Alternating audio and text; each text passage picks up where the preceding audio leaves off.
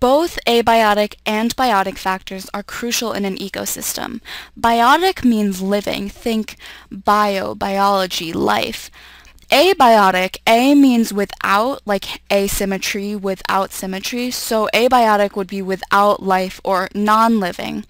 Biotic or living factors are the organisms and the relationships between other organisms, so like this rabbit and its relationship with this fox, or this rabbit and its relationship with the dandelion. All these are biotic factors. And abiotic or non-living factors include things like temperature, oxygen supply, sunlight, or the presence of water, soil type. All these are abiotic factors. These two factors work together to balance the ecosystem. Notice how when we talk about abiotic factors, we have to talk about ecosystems or higher levels of organization, because levels of organization below ecosystems only deal with the biotic factors. So, the abiotic environment supports organisms, and organisms contribute to and modify the abiotic environment. Let me quickly summarize the relationships between organisms and water, sunlight, and oxygen supply. Three really important abiotic factors. So first, the presence of water is essential for all living things. That's pretty self-explanatory. Humans probably do the most to tamper with water. They displace, redirect, heat, use up water, and a great deal many other things, which can greatly change the surrounding ecosystem.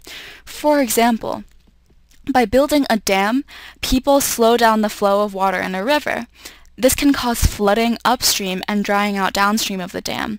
Organisms unused to being swamped or dehydrated will immediately have a hard time adjusting. Some organisms die and drastically begin to change the ecosystem balance. As you can see, the presence of water, amount of water, placement of water are all really important. So sunlight is also really crucial and is the ultimate source of all energy, but different organisms can change the presence of sunlight. For example, a tall tree will provide shade. An entire forest would cover an entire area with shade, and therefore there's a different amount of sunlight within the forest than outside the forest, and plants that live in the forest must either fight for the sunlight by growing taller or adapt to the shade at the bottom. The terrestrial and aquatic oxygen supplies, so here's terrestrial and this would be aquatic within the water, are also really crucial and can be altered.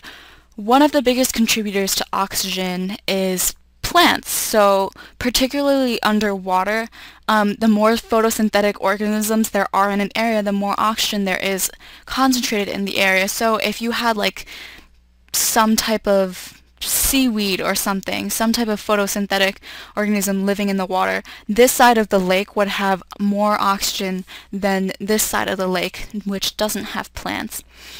Pollution can also be a significant factor in influencing access to oxygen.